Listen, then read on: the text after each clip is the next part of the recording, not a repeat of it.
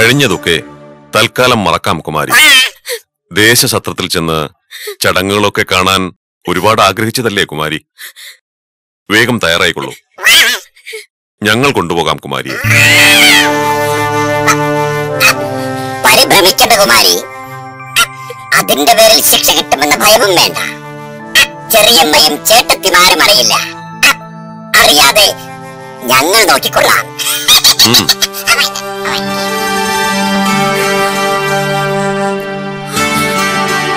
വേണ്ട, ഞാനില്ല. ഒരുപാട് ആൾക്കാർ വരുന്നല്ലേ. എന്റെ വസ്ത്രം മുഷിഞ്ഞതാ. നല്ല വസ്ത്രം പെട്ടിയില്ല. എടുക്കാൻ പോവാൻ എനിക്ക് ഭയവാ. അവിടെ ജ്യേഷ്ഠനുണ്ടാവും. സാരമില്ല, ഞങ്ങളുടെ വസ്ത്രവും മുഷിഞ്ഞതാണ്.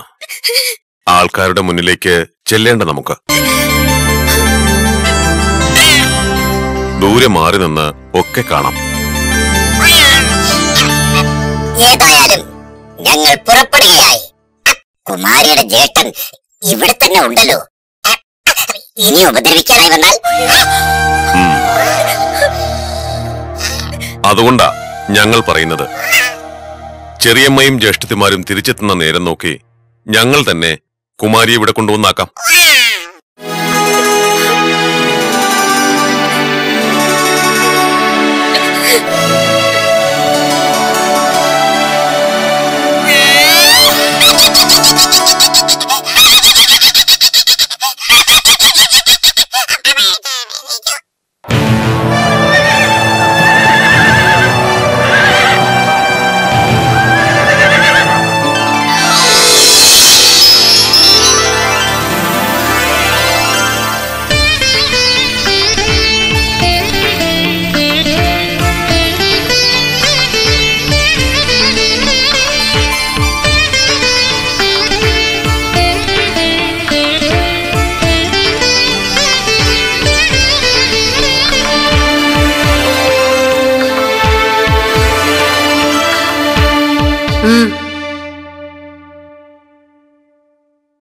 മാന്യ അതിഥികളെ, നിങ്ങളെയൊക്കെ ഇവിടെ വിളിച്ചു വരുത്തിയത് എന്തിനെന്ന് വിളംബരത്തിൽ തന്നെ വ്യക്തമാക്കിയിരുന്നുവല്ലോ. രാജശ്രീ ശ്രുതവർമ്മൻ രാജകുമാരന് വധുവായി യോജിച്ച ഒരു കന്യകയെ കണ്ടെത്തുകയാണ് ഉദ്ദേശ്യം. രൂപഗുണവും കുലീന സ്വഭാവമുള്ള കന്യകയാണ് അജന്താപുരം രാജകുമാരന്റെ പത്നിയായി തിരഞ്ഞെടുക്കപ്പെടുക എന്ന് രാജവിളംബരത്തിൽ വ്യക്തമാക്കിയിരുന്നു.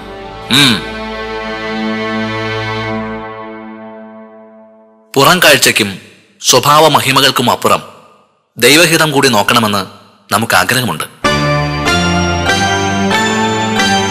അതുകൊണ്ട് തന്നെ നമ്മുടെ പത്നിയാകുവാൻ മോഹിച്ച് ഇവിടെ എത്തിയ കന്യകമാർ ഒരു പരീക്ഷ നേരിടേണ്ടതുണ്ട്.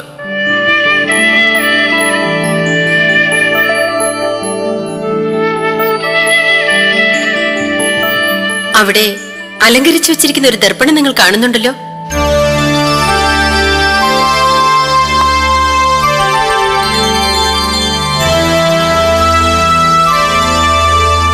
വിശേഷ പൂജാവിധികളോടെ അതിഗൂഢ മന്ത്രങ്ങൾ ഉരുവിട്ട് തയ്യാറാക്കിയ ഒരു വിശിഷ്ട ദർപ്പണമാണത്.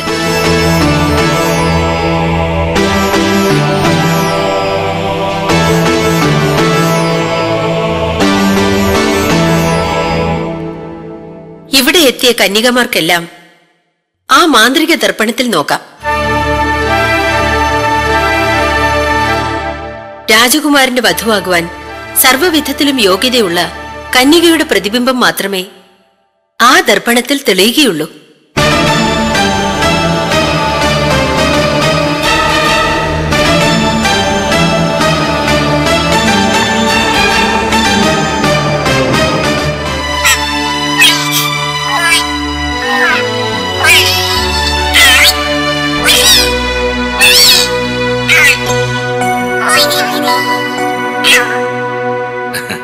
എന്നുവച്ചാൽ ഇവിടെ കൂടിയിരിക്കുന്ന കന്യകമാരിൽ ആരുടെ പ്രതിബിംബമാണോ കണ്ണാടിയിൽ തെളിയുന്നത്, അവളുടെ ശിരസിൽ നാം ഈ പൊൻകിരീടം അണിയിച്ച് മാംഗല്യത്തിനുള്ള നമ്മുടെ സമ്മതം അറിയിക്കുന്നതായിരിക്കും.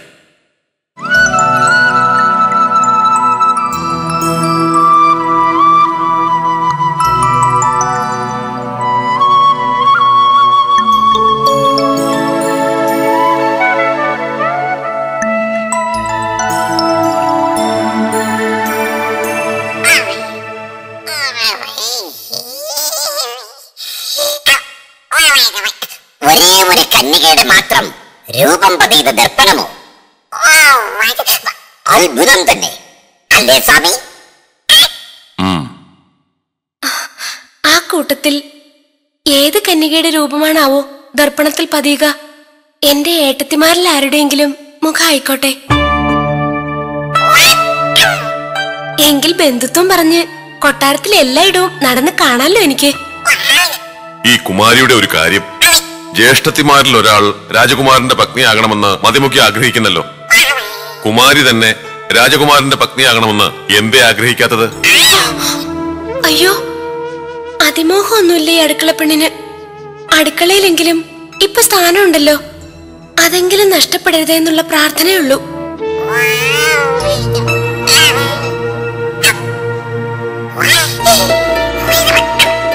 അങ്ങോട്ട് നോക്കൂ സ്വാമി, നോക്കൂ കുമാരി.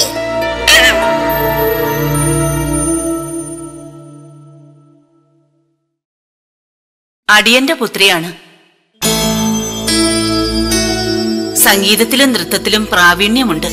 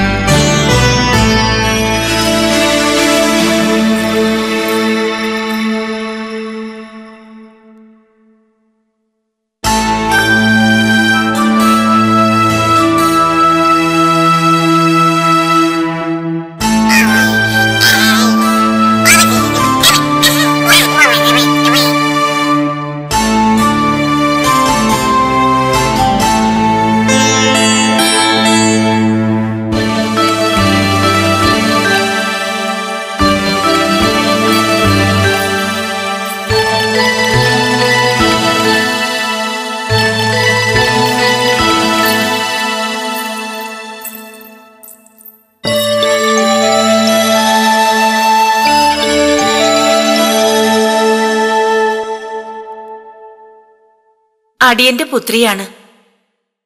ഗുണഗണങ്ങൾ വിസ്തരിക്കാൻ വരട്ടെ. ദർപ്പണത്തിൽ പ്രതിബിംബം തെളിയുമോന്ന് നോക്കുക ആദ്യം.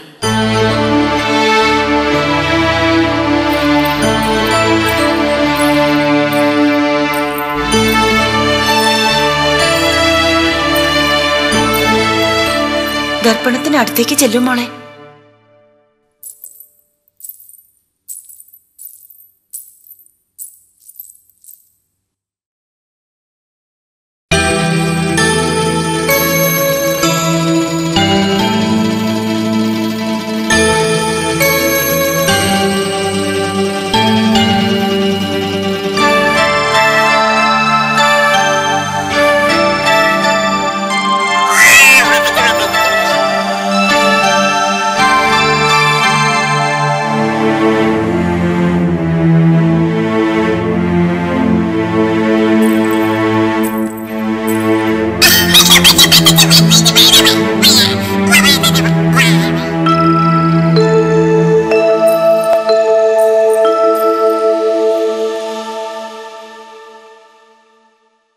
ദർപ്പണം പരീക്ഷിക്കുവാൻ താല്പര്യപ്പെടുന്നവർ ഇനി ആരുണ്ട്?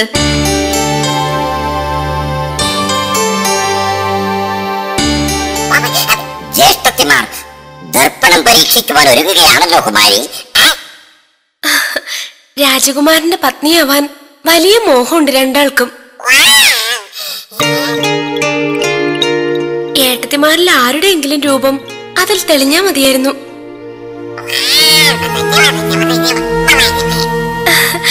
ചെറിയമ്മയ്ക്കും വലിയ സന്തോഷാവും.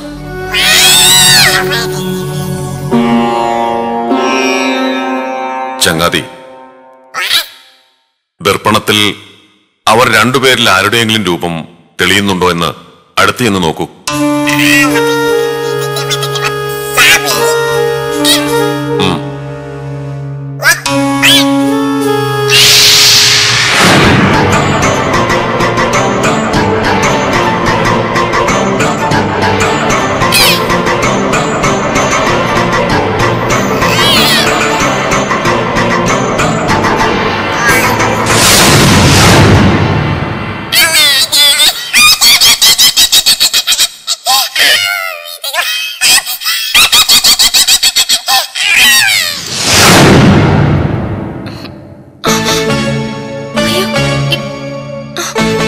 എവിടെ?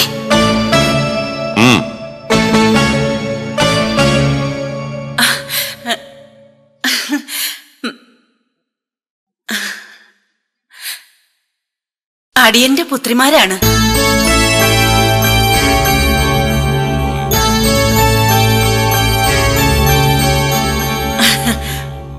പഞ്ചപാവമാണേ എന്റെ ഈ പുത്രി. കള്ളവും ചതിയും ഒന്നും അറിയില്ല.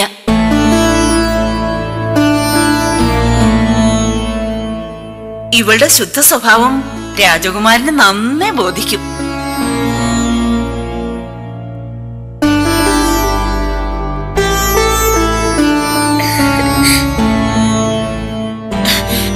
അതിബുദ്ധിശാലിയാണേ അടിയന്റെ ഈ പുത്രി.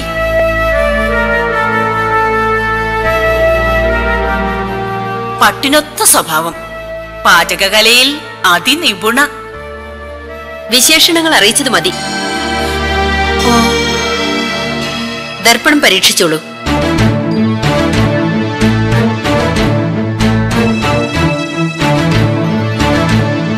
നീയല്ലേ മൂത്തവൾ, നീ തന്നെ ആദ്യം പരീക്ഷിക്ക്.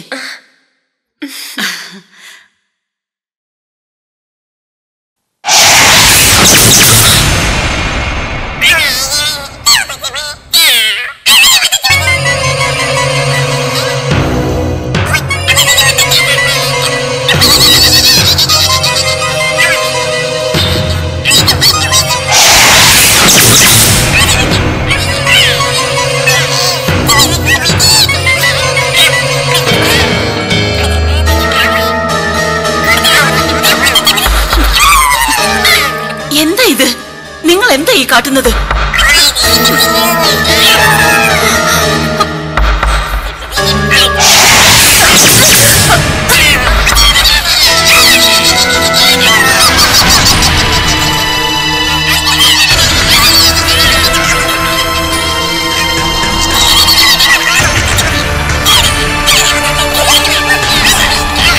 അയ്യോ, എന്റെ ഏട്ടത്തിമാർക്ക് എന്താ പറ്റിയത്? കഷ്ടമല്ലോ.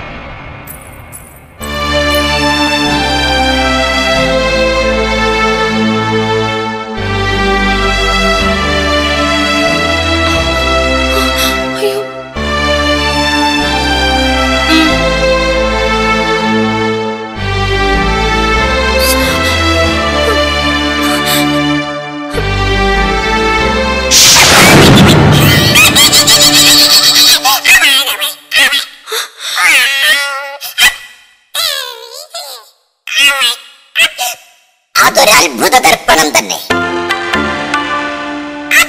ഇത്രയും കന്യകമാർ പരീക്ഷിച്ചിട്ടും ആരുടെയും രൂപം അതിൽ തെളിഞ്ഞില്ല. രാജകുമാരന് വിഷമമായി കാണുമല്ലേ? അത് പിന്നെ പറയാനുണ്ടോ കുമാരി? വന്നു ചേർന്ന കന്യകമാർ മുഴുവൻ പരീക്ഷിച്ചിട്ടും പ്രതിബിംബം തെളിയാതെ വരുമ്പോൾ വിഷമം തോന്നാതിരിക്കുമോ രാജകുമാരനെ? അതിന് ഇവിടെ വന്നു ചേർന്ന കന്യകമാർ മുഴുവൻ ദർപ്പണം പരീക്ഷിച്ചില്ലല്ലോ.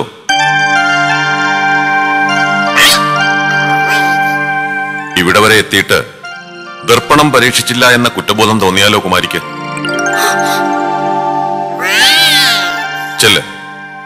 ചെന്ന് പരീക്ഷിക്ക്.